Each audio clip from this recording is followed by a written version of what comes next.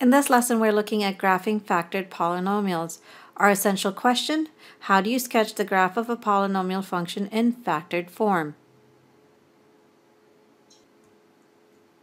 Before we can start graphing polynomials, we first want to discuss what turning points are. Basically, a turning point is a point where a function changes from an increasing to a decreasing function or vice versa. The graph of every polynomial function of degree n has at most n minus 1 turning points. If a polynomial has n distinct real zeros, then its graph has exactly n minus 1 turning points. So let's take a look at this. Here's our first example. Sketch a graph of the function by finding the zeros. How does the degree of the polynomial compare to the number of x-intercepts? Well, before we can graph this, I need to figure out what my m behavior for my graph is going to be. To do that, I'm going to look at my x values and multiply them. So it's x times x times x, which gives me x cubed. A couple of things we can get from this term. First of all, we can get that we have two turning points in our graph and that we have 3 intercepts. We can also get that since our leading coefficient is 1, that our leading coefficient is positive and our exponent is 3, which means it's odd. So when we're looking at n behavior, we have a down-up graph, which means our graph starts at the bottom and ends at the top. To figure out what our intercepts are, we take each one of these factors and terms and set it equal to 0 and solve for x. Take our first term, x, set it equal to 0, and one of our intercepts is at x equals 0. Take our second quantity, x minus 1, set it equal to 0, and solve for x. Our second intercept is at x equals 1. Take our last quantity, set it equal to 0, and solve for x. We get x equals negative 1. Since our intercepts are really close together, I'm going to space out my intervals on my graph. Start by plotting your intercepts. You got an intercept at x equals 0, an intercept at x equals 1, and our intercept at x equals negative 1.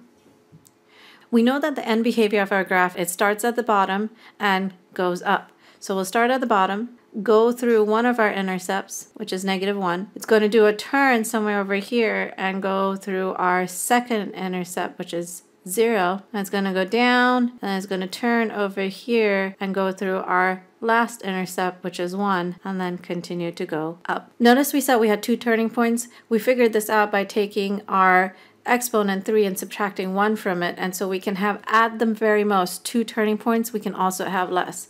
And in this graph over here, we have 2 turning points, and we do this in order for our graph to be able to cross the intercepts. At this time, I'm not paying attention to how high or low your graph goes in the turning points.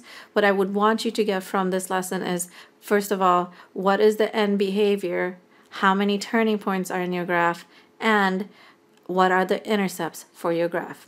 Later on, we'll go in and we'll figure out what is our maximum and minimum values for our polynomial graph. Here's our second example. Sketch a graph of the function by finding the zeros. How does the degree of the polynomial compare to the number of intercepts? Start by multiplying your x's. X times x times x times x gives me x to the power of 4. This means that I have 4 intercepts, at least 3 turning points. Our leading coefficient is 1, which is positive, and our exponent is 4, which is even, so our end behavior is going to go an up-up motion. Solving for the intercepts, I'm going to set each one of these factors equal to 0, and what I get over here is x equals negative 3, x equals negative 3, x equals negative 3, and x equals negative 3. So I do have 4 intercepts, but notice that here, all of my intercepts are the same. So if I was going to graph this, all of my intercepts are going to cross in the same point, which is at negative 3. I know that it's an up-up motion, so it starts up and goes up. So my graph of this factored form is going to look something like this, where it starts up, ends up, and is crossing the x-axis at x equals negative 3. In this question, we are given that f of x is equal to x cubed minus 13x squared plus 44x minus 32, and we know that x minus 4 is a factor, and we are asked to graph this. Well, if I know x minus 4 is a factor, then I know that one of my points is going to be at x equals 4. But I need to factor the polynomial in order to find what the other turning points are. To do this, I'm going to take my polynomial x cubed minus 13x squared plus 44x minus 32 and divide it by the factor x minus 4. So my coefficients for the polynomial are 1, and that's x cubed, negative 13x squared, 44x minus 32 is our constant. So it's 3, 2, 1. I am not missing any terms, so I don't need to put a 0 in there. And I'm going to divide this by 4. When I do my division, bring the first term down, and I've got 1 times 4, which is positive 4. Negative 13 plus 4 is negative 9. Negative 9 times 4 is negative 36. 44 minus 36 is 8. 8 times 4 is positive 32. Negative 32 plus 32 is 0.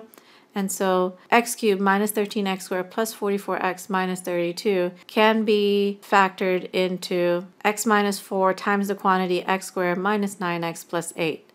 I can then factor this further. I need two numbers that multiply to positive 8 and add to a negative 9.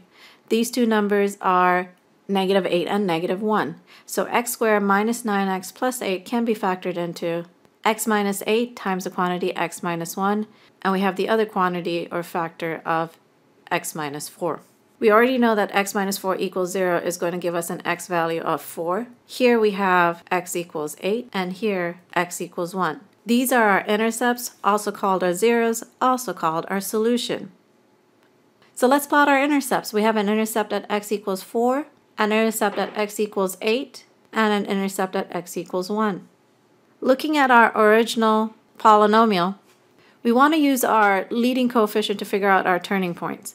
We know that our leading coefficient is 1, which is positive, and our exponent is 3, which is odd. So we have a down-up end behavior.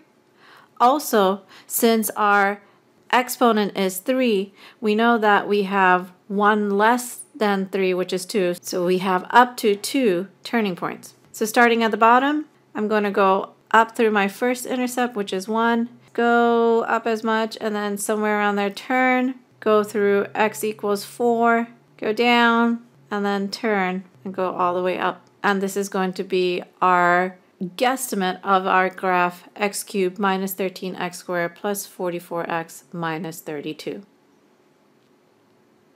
All right, that's it from me. I'll see you all soon.